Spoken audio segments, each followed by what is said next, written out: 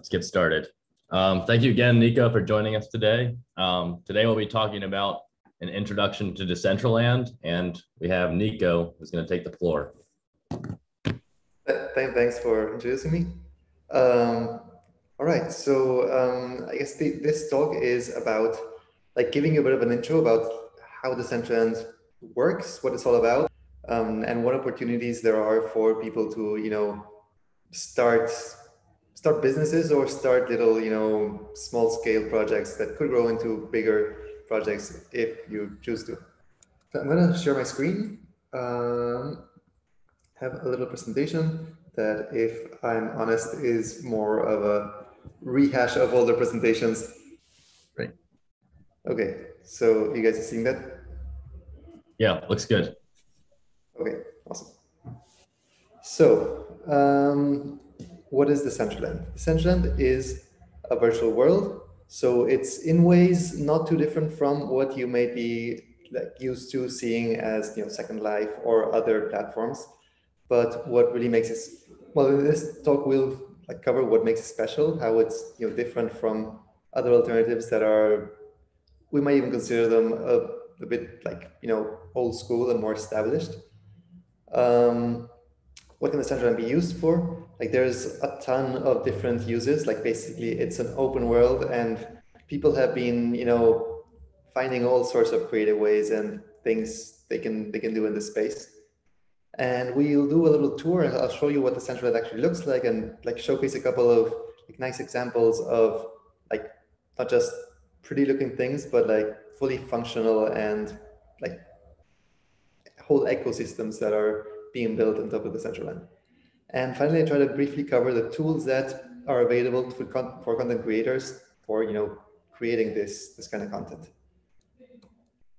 So what is Decentraland? As I said, it's an open world, and what's special about it is that it's owned by its users. This is made possible through the blockchain. So I hope you're all familiar with NFTs, non-fungible tokens, and how the blockchain makes it possible to not just trade coins, as Bitcoin and other coins have made pretty general knowledge lately. But it's also possible to trade tokens that are unique and that have unique characteristics, and that makes each one of these individual tokens special in some way. For example, the land in Decentraland is split into parcels, and these parcels each have unique coordinates. And it's not the same to own one parcel that's way out in the distance versus another parcel that might be right near the center where everyone starts. And it's not the same to have a whole lot of separate, very distant parcels one from each other than it is to have a whole bunch of parcels all together, where you can actually build something huge that uses all of that large space. And you will see that there's a lot of other places where ownership becomes important in Decentraland. For example, in wearables, items of clothing that your avatar can own, those are also represented as tokens on the blockchain. And that also amounts to a whole lot of interesting use cases. And there is, a lot of runway, or a lot of things that we can also build into this kind of mechanic. And Decentraland is pretty much still in its infancy, you could say. It's already starting to provide some interesting use cases, but there's massive untapped potential for everything to do with ownership and decentralization. So in Decentraland, we got a lot of 3D content. People create things from sculptures to whole museums to exhibit digital art, to games that people can go in and play, social experiences of all sorts.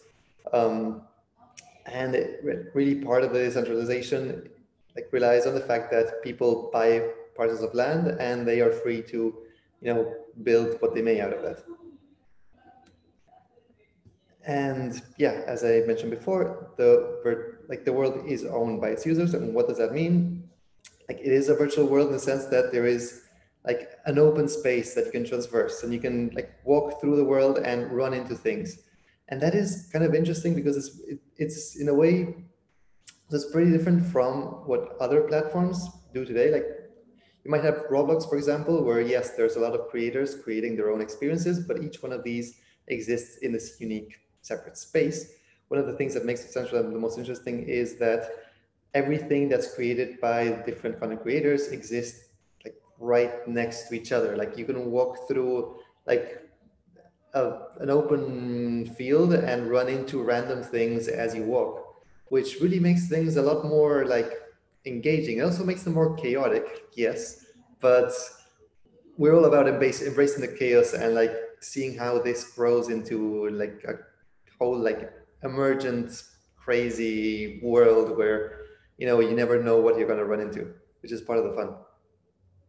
And players can chat with each other. They can do emotes. They got a whole different set of tools to express themselves and to make friends and socialize inside the virtual world. And another important quality of Decentraland is that it is persistent, meaning that like it doesn't rely on people being there for the world to be there. Everything is just continuously running in a whole bunch of servers. As I mentioned before, the 3D space, the parcels in Decentraland they're scarce in the sense that a limited number of parcels was initially minted. Like there is a limited space in Decentraland, and it's like that by design, because this scarcity gives these parcels value, right? I mean, if people could just keep building out into infinity, like there is no reason why you'd want to hold on to your specific plot of land. But since there is an implicit limit on how many parcels you can have, well, like they gain value because of the fact that not everyone can have one. I don't want to go too deep into this. As I mentioned, this presentation is really like something I'm reusing from a different presentation that had a very different focus. I want to focus this on what creators can do, not so much from the point of view of someone who might be interested in the world as a player, as an investor. But I just want to cover that Decentraland is decentralized in more ways than it may seem in the surface. Even the hosting of the servers that make up Decentraland is completely decentralized. So people from the community own the servers that host all of this content. All of the code is open source, so people can contribute as external contributors. So you can not only create the content that you will see in the parcel of land, but you could also contribute to the whole like tooling and engine and everything that is under the hood, like behind that.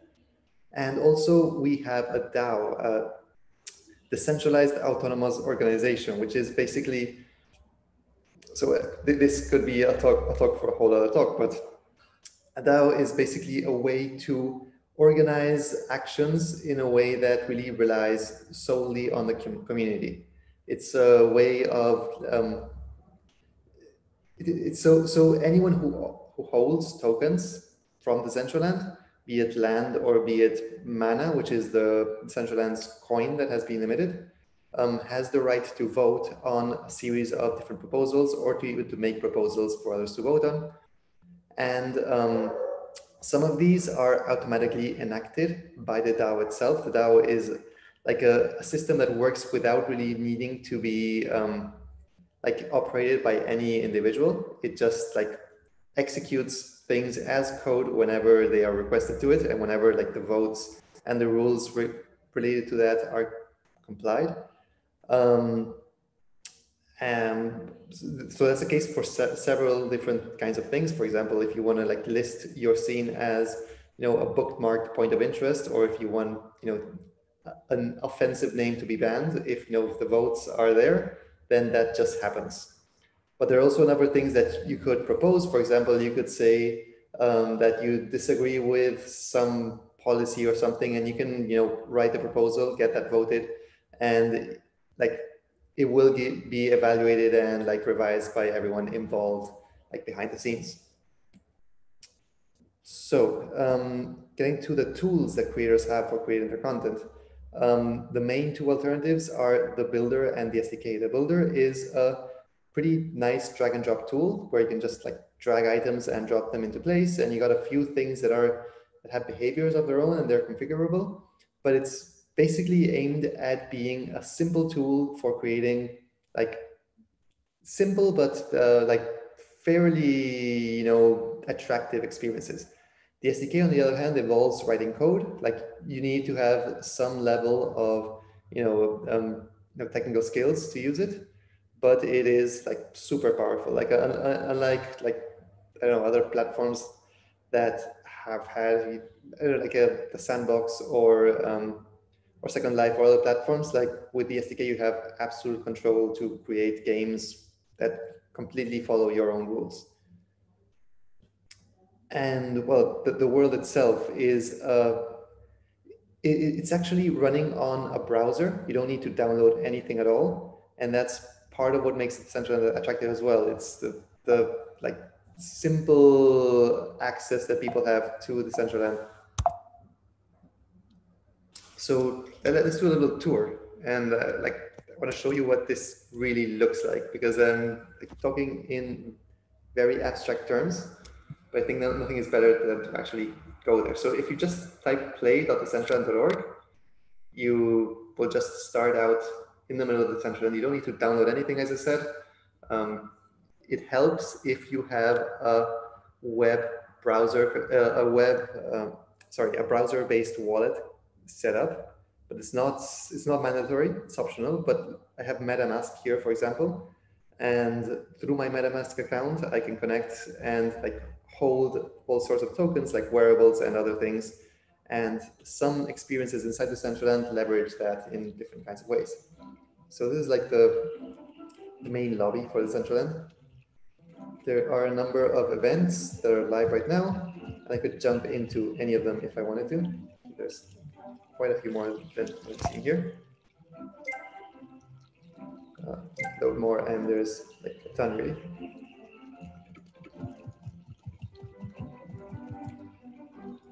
And where I am at right now is Genesis Plaza. This is a public space. So maybe I should do a little more like introductions. Oh, look, there's a couple of people here already. But maybe I should introduce myself a little better. I work in Nicholas Earnshaw. I work in the Decentraland Foundation. The foundation is a non-profit organization that exists as part of the Decentraland ecosystem, but we're not by any means the only players. This is my avatar. And as you can see, I got some pretty cool skeleton legs. And these skeleton legs are an NFT. They are a token that I bought. If I go into my backpack, you can see that I have quite a few different tokens that I've been buying and acquiring in different ways over time, and can switch them around to anything you prefer. Amazing. But I'm gonna stick with my skeleton legs because they're really cool. I can open up the map, and remember how I was saying that there is a limited number of parcels in the Decentraland. This is what the map of the Decentraland looks like. Each one of these parcels could be owned by a single person, or someone could own a bunch of them and like put them together into a single large experience. There's 300 by 300 parcels in the whole map. So if I go up to the limits, you will see that eventually the map ends. I'm going to jump into Wonder Mine, which is a pretty interesting little like grinding game where people basically like have a pickaxe and they can grind, like they can mine meteors and find resources, and with those resources they can buy a bigger pickaxe, like a better pickaxe. They can like upgrade, and eventually they can like buy their own wearables, which are actual items with market value. They can actually sell them. And there are people who are like grinding there all day, really, because like if you do the math, like if you spend enough hours there, you can actually, kind of make a profit. One of the interesting aspects of Decentraland is the play to earn, sorry, aspect, which isn't really present in many games. And it's kind of a way of, making your time spent playing a game actually, reward you with something. That's something that gets set, like that's something that marks a significant difference between Decentraland and most other games. If you play World of Warcraft for hours and hours on end, and you eventually get super rare and valuable items, like you can't take them away with you. They're still stuck in the server that belongs to the people who created the game, and like you can only sell them within the internal, like the market, to other people in that same platform, but it's not really the same as truly owning something. Like if you get to the bottom of it, the things you own in the game really still belong to the game itself. There's just, information saying that that this line in a database really, in theory, belongs to you, but it doesn't truly belong to you in a more like authentic sense. But if this ownership is, registered in the blockchain, then like there's an authority that's way beyond the creators of the game saying that you're actually the owner of something, and you could bring this item to a completely different context, and yeah, like you can earn a powerful sword in one game and then take it over to a completely different game, and if the creators of this other game want, like they could give that sword that you got somewhere else like some utility within their game as well. And yeah, that's one of the interesting things that I see will be huge in Decentraland in the not so long term, like interoperability between games. So as you saw, it was just like mining one of these meteors. I can mine another one, and I will get a few resources. And like with those resources, if I gather enough of them and enough of the specific resources to build different things, I will be able to upgrade my stuff and eventually get wearables. So yeah, this meteor, I got some gold, a sapphire, a wonder gem, and if I check out my backpack here, you'll see that I have a bunch of stuff, and I can go to this crafting machine here, and I can check what these things cost to build or craft. And I mean, it takes quite a lot of time to like get the more rare items, but as you can see, like there's a bunch of people who are like if you come here any time of day, you're gonna find quite a crowd, because there's a lot of people who are really super into this game. Another thing that makes Decentraland super interesting is the whole art scene. So there's a very strong like digital art movement that's become very strong this year in regards to people using NFTs, non-fungible tokens, as a way of having their art represented. And there's a whole district in Decentraland. Actually, there's a ton of art galleries in Decentraland. I think it's one of the most like popular like uses of Decentraland right now. But like this is an area that is full of art galleries, and there's tons of things. This gallery actually has a collection that I believe it was dedicated to.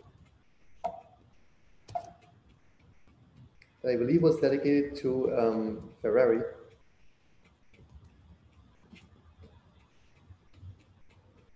So yeah, they set up a bunch of different collectibles, like referring to their cars, but actually there's a lot of like fine art. Like there's a lot of like real good quality artistic like paintings and videos being represented in these picture frames. And yeah, there's a lot of this. And actually, we're like right on the verge of doing our second art week. So this Thursday, we start a whole like event with a whole series of like daily events for 10 days. We'll be like unveiling a whole bunch of different galleries with different collections and themes all over the place. And like really the whole art scene in the Decentraland is like becoming huge. And like I believe it's like the perfect place to make digital art make sense. Like one thing I say a lot is that the Decentraland is in many ways context for this digital art. Like it's not the same to simply say, hey, I am the owner of this JPEG, than it is to create a whole gallery with your curations and invite people and make a whole event out of it, and have some kind of a virtual presence as a curator and earn a reputation as a curator. And really like the possibility of like just going in world and seeing all of this digital art as a social experience. Like I think it makes it acquire a lot more value, and it makes the whole idea of owning art a lot more like meaningful. The other place I wanted to show as an example of what's possible in the Decentraland is the White Rabbit Club. So this is here, I believe. So another thing that's pretty huge and that I think has the potential to become really big this year, especially like in the whole context of pandemic that we've been having, and all of these live shows being canceled all over the world, is the idea of like virtual live shows. There's like huge opportunity for that, and we've already have a number of live shows from big names like Dylan Francis and Rack, and there are a number of them coming like this year. I can't really say many names because like a lot of things are still in negotiation, but there's actually going to be some like pretty big mainstream like bands and musicians going to do like live shows in the Decentraland. So this scene here is a nightclub. It's called the White Rabbit. Kind of references Alice in Wonderland. So you're kind of shrunken and take this little leaf boat up to this huge crazy mushroom.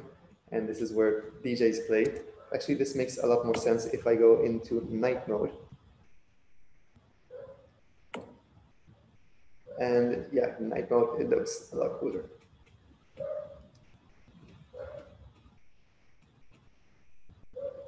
And yeah, like people play live music here, and the whole place is pretty crazy. I believe that, yeah, I got a couple of.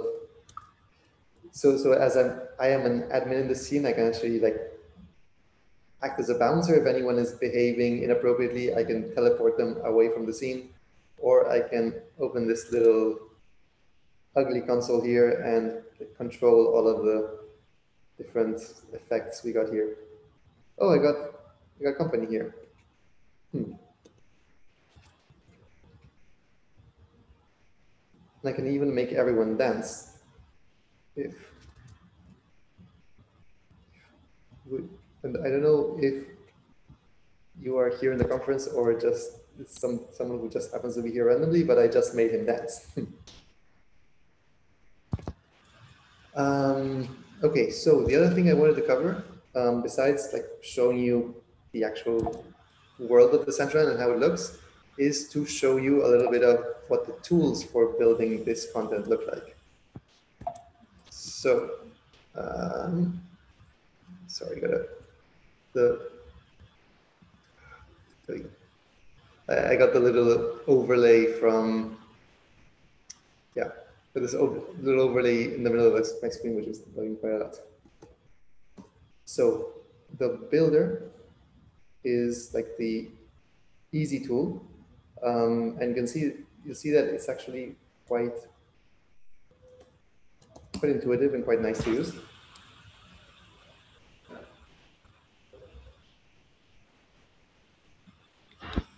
So yeah, I can create a new scene. Sure, let's call it new scene, and let's make it 2 parcels by 2 parcels, but I could change the size of what I'm building to anything I like.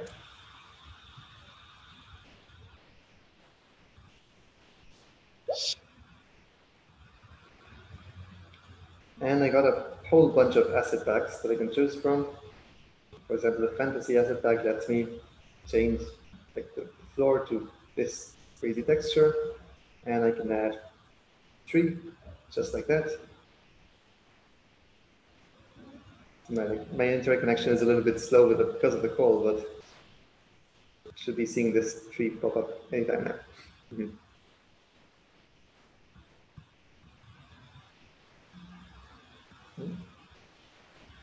Okay, something, but I can just pick the item and move it. I can scale it up if for any reason I want the tree to be bigger. I can also add some interactive items. For example, this door here can be opened, and I can even like change some of the, I can make things happen whenever the door is opened. So I add a second item, for example,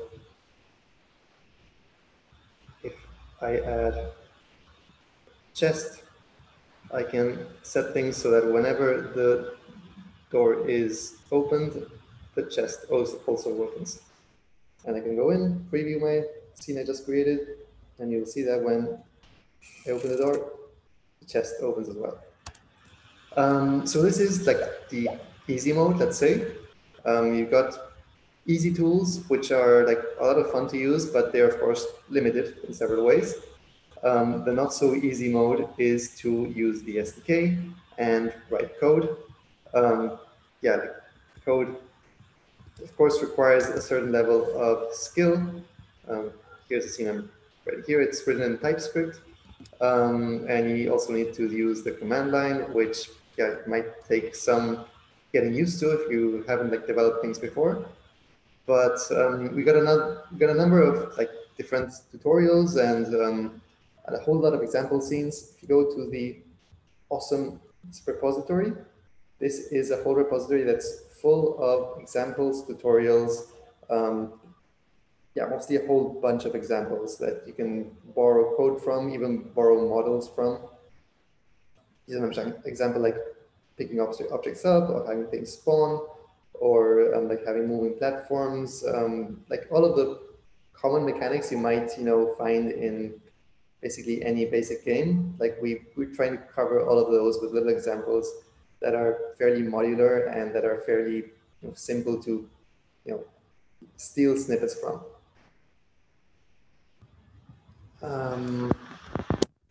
So yeah, the other thing I wanted to mention is the Decentraland Discord is super active.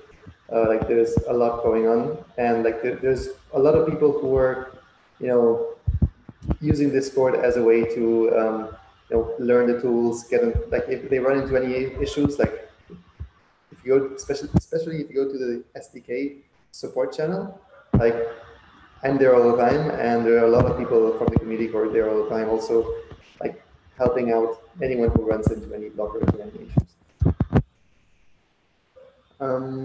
So that's the gist of what I wanted to talk about. I think that like it would be maybe the best to open up the floor for any questions that you guys may have.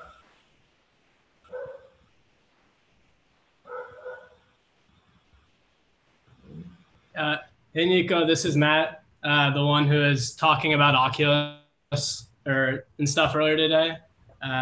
Hey, good talk.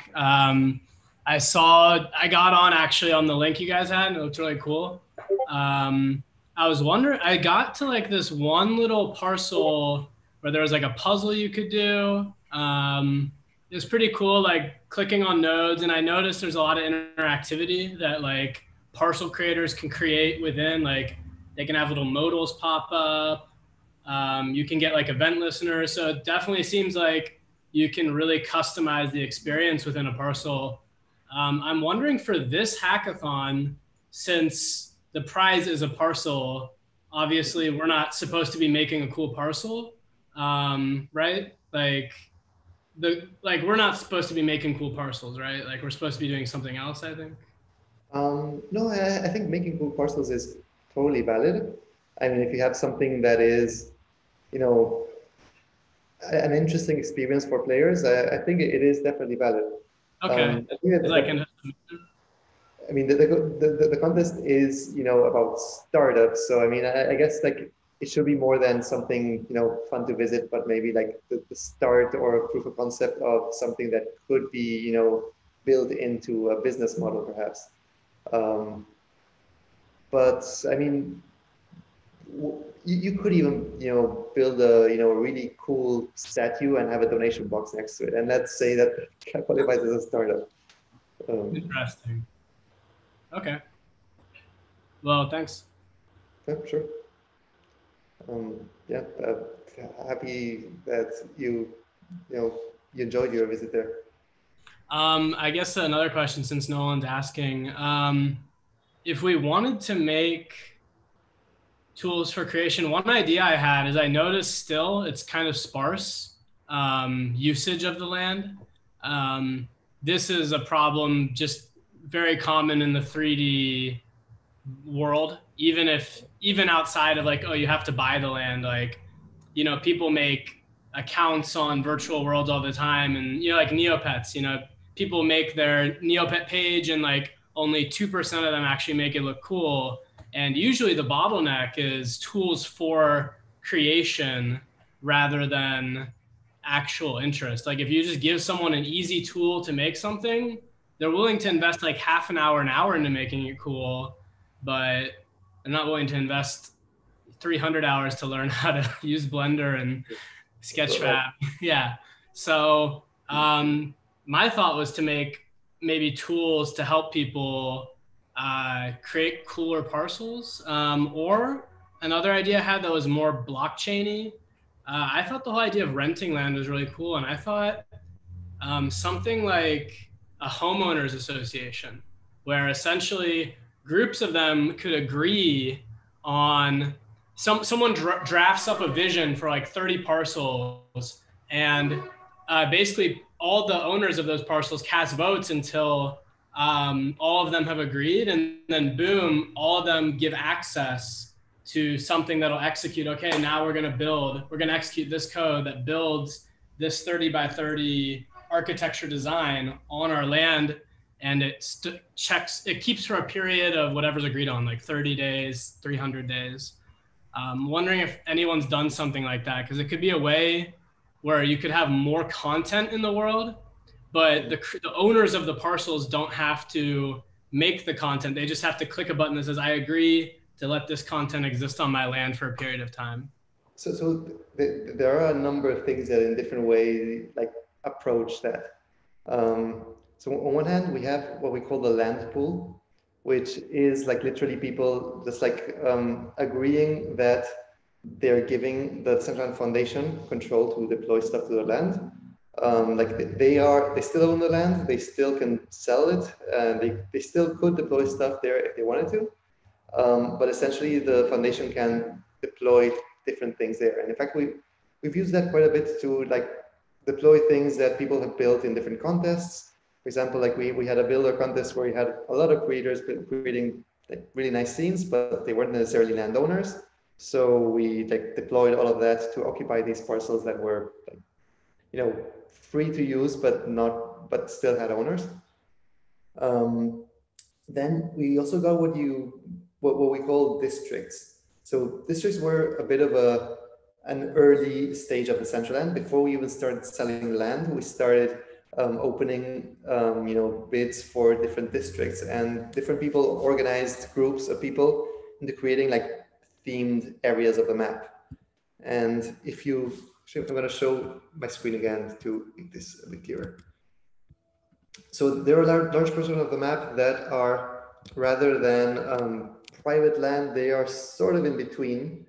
They are land that is owned by a community within the Decentraland, and where like each one of these districts has their different rules. Some are more democratic than others, really, but some of them do have their own separate DAO to let the people who form part of these communities vote on different things. And like most of these are still fairly early stages, but there is absolutely potential for them to like grow into something that is a lot more like decentralized. And yeah, so yeah, for example, you got the museum district, which is pretty cool, Sci-Art Lab, the university district.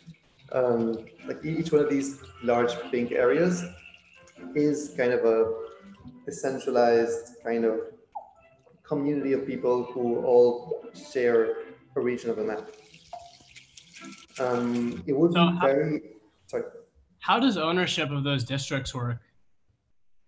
So they were initially like, so before we even had our initial land auction, the floor was opened for like the auction of district land, and people bought into that like in the very early days of the project. I'm talking like 4 years ago or so. So we don't now have a way for new districts to be created. That would be a very interesting thing to do in the future. Because yeah, you might have emergent groups of like-minded people who want to build something more communitary in the region. But yeah, it's one of the many projects that we're trying to cover. Like we only have limited numbers of hands, and there's a lot we want to do. Like there's like a million improvements to performance and improvements to what creators can do and the capabilities that you have through the SDK, and like making the camera behave better and making. But I don't want to go into that now. But there's like more projects than we have people, so I wouldn't believe that would be coming anytime soon, to be honest. Well, if you have any ideas that would fit with the hackathon that you want to post in the channel, that'd be cool to look at. Sure. So what you said about tools for creators creating stuff, that would be super useful. So in this link I shared, the awesome repository, we have a number of libraries. Those were mostly created by me, but a few have come from the community. And in fact, recently a couple of people have requested grants to create their own libraries, like from their own. So like from their own initiative, they decided this is something that I think would be useful to others. I want to create this as a library, share it with others, and they requested a grant from the Decentraland Foundation. And yeah, like they're currently working on that. And I mean, if you want to work on libraries, that would be super useful, I think. Yeah, I think it's super valuable. Talk to you later. All right. Looking forward to that. You can reach me on Discord, by the way. Any other questions? Anyone there? I don't know how long we have for this talk. If I can afford to, cover any other topics, but let me know. I actually wanted to say thank you for your presentation and just ask a quick question. When will the VR headset will be able to connect to the Decentraland? Because I love the virtual world. I've been following these projects since 2017. And actually, us as the Blockchain Education Network, we're building a university in the Decentraland. And teaching students VR, I think will be so amazing, especially when they can connect their headsets. So. Mm-hmm. Yes, so VR is a question that gets asked a lot. In big part because like when we first started Decentraland, like it was a big selling point, and at some point like we decided that we had to focus on one thing at a time, and VR was like a lot to we're probably biting more than we could chew, but it is definitely in the roadmap. And what is being worked on right now is having a native client. So being able to run the Decentraland in your machine as a program that you install rather than something that runs in the browser. Like we want to keep those two alternatives alive, but we're convinced that web VR is something that is super tricky. We've tried it and it doesn't quite perform well because like when you're using VR, you need to have good frame rate and good performance, and you just can't get that reliably on the browser.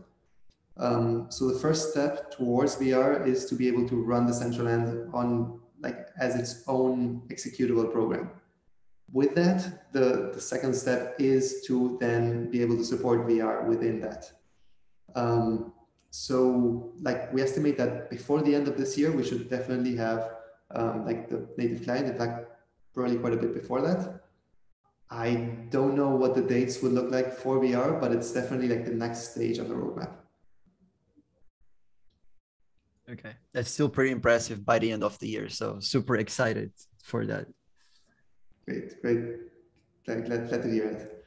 And I know this has been a long time coming, but yeah, there were a lot of things to focus on, like decentralizing the whole the whole ecosystem and messaging between players and avatars and wearables, and it just.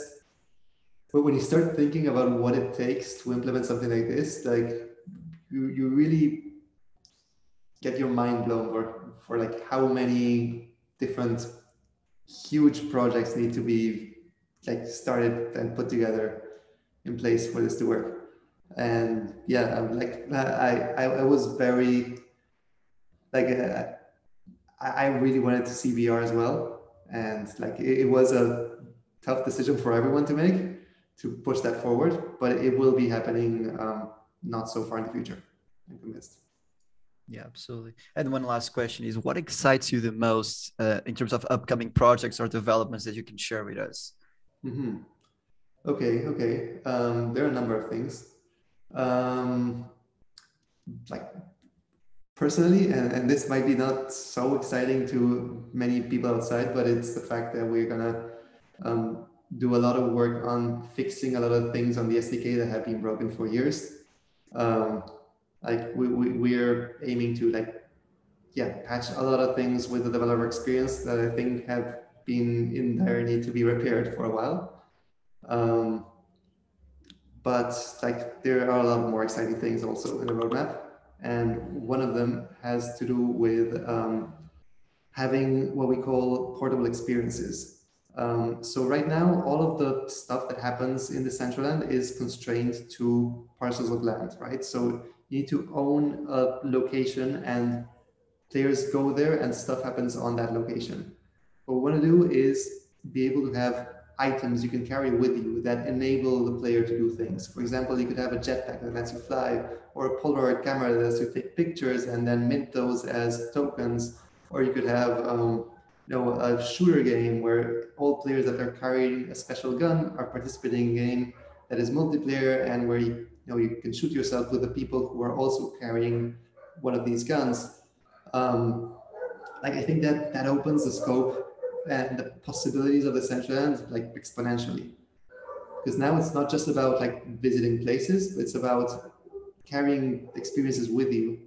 And suddenly, yeah, like even scenes that are just a location, like someone builds a really nice pyramid using the builder, and that's nice to visit, but it kind of gets old when you've seen enough of those. But suddenly, if that can also be, the location for something emerging to happen between players, like suddenly it becomes, a lot more valuable and a lot more interesting, because it's not just a place where you can, hang out. It's also a place where you can play a shooter game, or you can, chase other players around, or you can play tag or whatever that can emerge from these items. So yeah, I would say that is right now one of the most exciting projects we have in the not so far horizon. That sounds really cool. So for example, I could bring my CryptoKitties with me to the Decentraland. And Yes. Yes. One of the interesting use cases for that is having pets, for example, following you around, or even having like Ethermon, it's been building a really cool platform and ecosystem around these, animals. I am not sure if I can say the name of what they are, inspired on, but we all know. But yeah, like if you could, bring your Ethermons along with you and have them fight anywhere you want, and have them become part of, the scenery even. That is in itself a really interesting addition. well, that's really amazing set of updates. Yeah, glad to hear that. If anyone has any questions, feel free to jump in. But if not, I think we can wrap up the call. Okay. I think we're pretty much done here, Nicholas. Thank you so much. It was a great presentation. I learned so much. I think all the students here will learn a lot too. And did you share your Discord channel so we can join? I didn't. I'm not sure if I shared the address of it. I probably did. But in any case, it's the channel is Decentraland. Okay. Simply Decentraland. You can find it like that in Discord. And yeah, I encourage anyone to join it, because there's a lot of really interesting discussions happening there. Perfect. Yeah, thanks for having me. Sorry if my presentation was a bit rambling and all over the place, but there's a lot of grounds to cover in a short time, and Decentraland is a whole world in itself. Yeah, absolutely. Thank you so much. This was an amazing presentation.